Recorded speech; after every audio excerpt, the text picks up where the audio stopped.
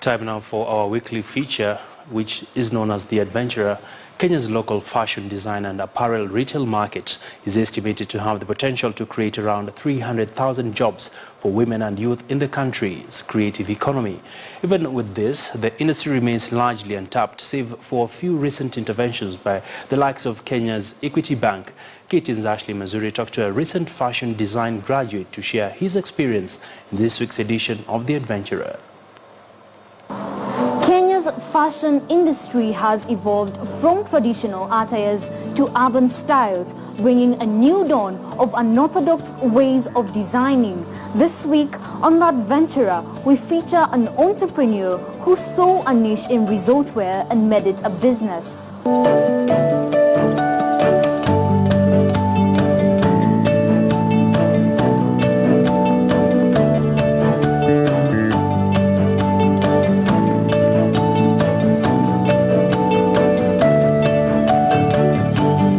I'm Arnold Muridi, 24, a recent design school graduate from Kenyatta University, where I pursued my Bachelor of Science, Fashion Design and Marketing. I'm a fashion designer by career, definitely. Viewing his first collection in Addis Ababa during the Addis Fashion Week and also having the opportunity to present for Vogue Italia, his garments ranged from 5,000 shillings, but it wasn't always easy. He explains his journey. I realized I have to have my niche when I was in my second year of design school. So I took time off and wanted to really know who I am as a designer, because, you know, the first thing you get into fashion school, you're so hard-headed. You think you can make clothes, but you can do nothing. So I decided to take time and understand my strength as a designer.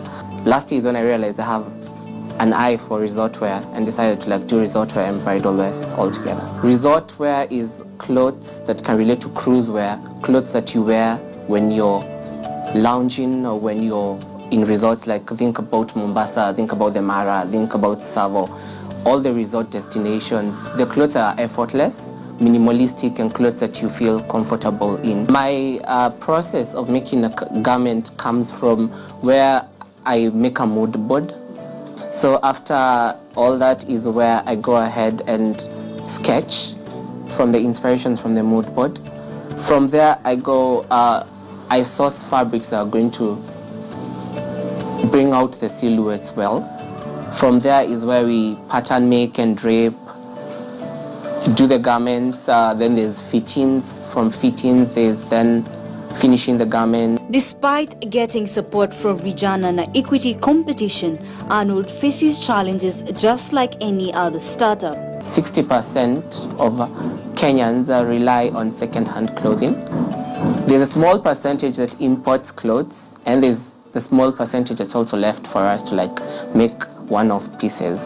So second-hand clothes are one of the biggest issues at the moment for Kenyan fashion designers. It is said that design is thinking made visible. For Arnold, passion, creativity and technique are his perfect ingredients for success. I am Ashley Mazuri and this is The Adventurer.